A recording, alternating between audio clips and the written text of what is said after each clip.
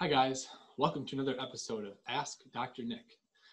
I'm Dr. Nick Schmilkoffer and I work for the Neurologic Wellness Institute here in downtown Chicago.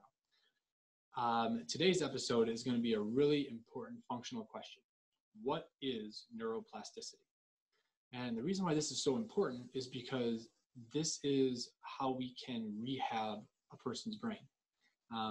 Neuroplasticity allows us to learn a new skill, whether that be to swing a baseball bat or to throw a ball, or even to learn a new dance.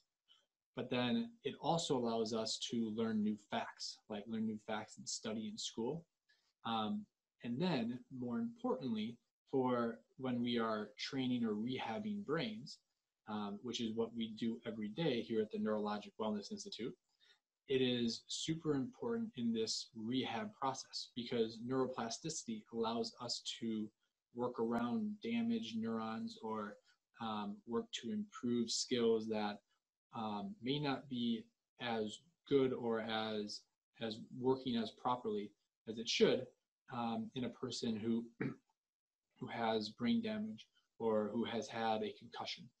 And so we're just going to talk very basic on what is happening at a cellular or a neuronal level in a healthy brain, in a healthy neuron circuit, and then how neuroplasticity kind of works to change. So I want to start by just showing this paper here.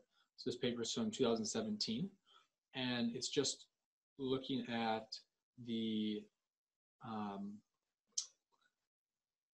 let me share my screen. Sorry about that.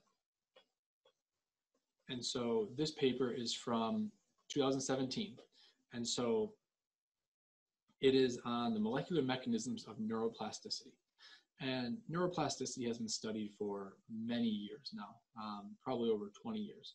But the reason why I want to show this paper is just because it has a really good definition right away here in the abstract. And that is neuroplasticity is the functional and structural alterations, that meaning that functional is that we can't really see it on an MRI. Structural meaning that there's actual changes in the structure of these neuronal cells, these brain cells, in the brain, enabling adaptation or change to the environment, to learning, to memory, and as well as rehabilitation after a brain injury. And so this is basically neuroplasticity occurs just as we grow up. When we're an infant and growing through our first 2 years of life, we need to learn how to roll over, sit, stand, walk, and all that is adaptations to the environment. The only reason why we learn to walk is because we want to move to get somewhere. And then at the same time, we go through learning in school and different memory aspects. And so this really allows neuroplasticity is so important in a child as he or she grows throughout life. But then it's also important for adults that are trying to learn new skills. You can teach an old dog, new tricks. It is possible. And this is all through neuroplasticity.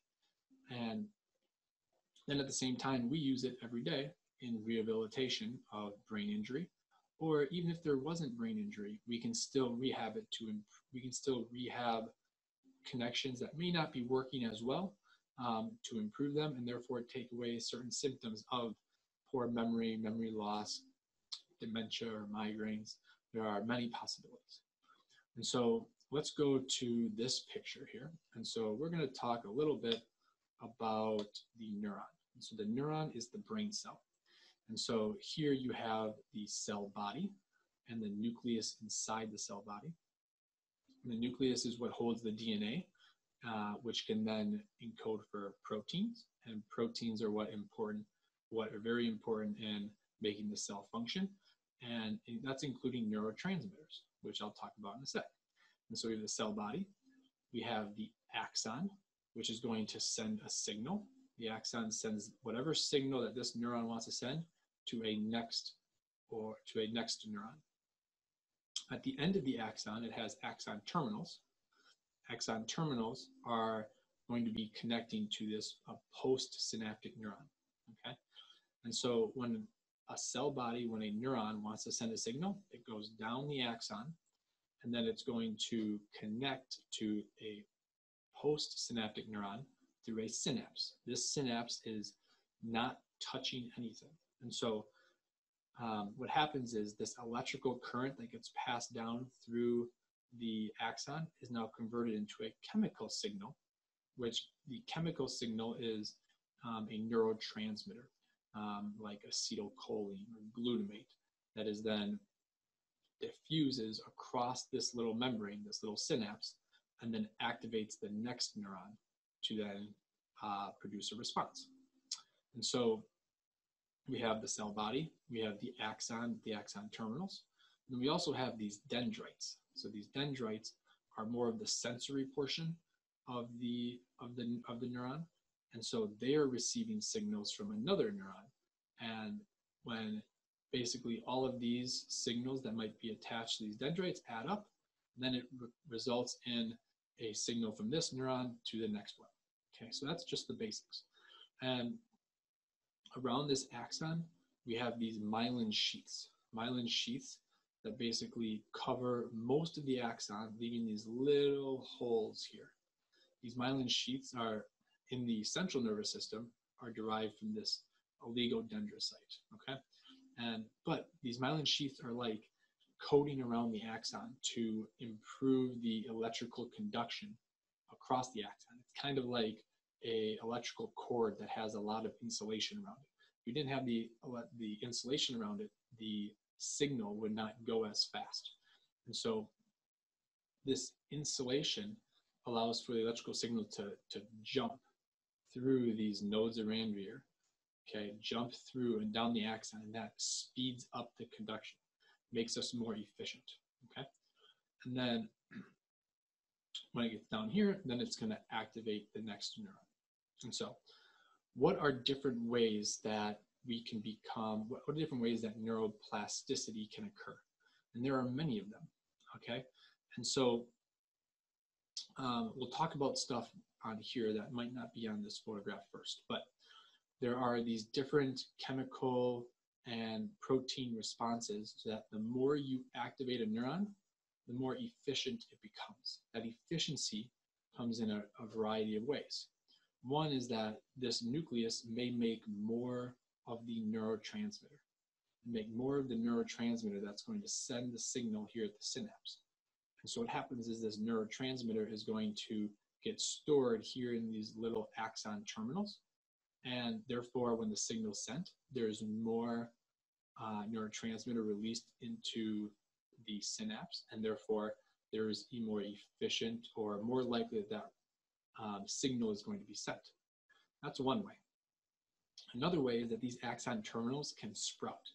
So rather than just connecting to the neuron here, these can extend and connect to this dendrite over here or over here. And these spreading of these connections is making this diverge. So this electrical signal diverge and hit more neurons, whether it's the same neuron or even a neighboring neuron.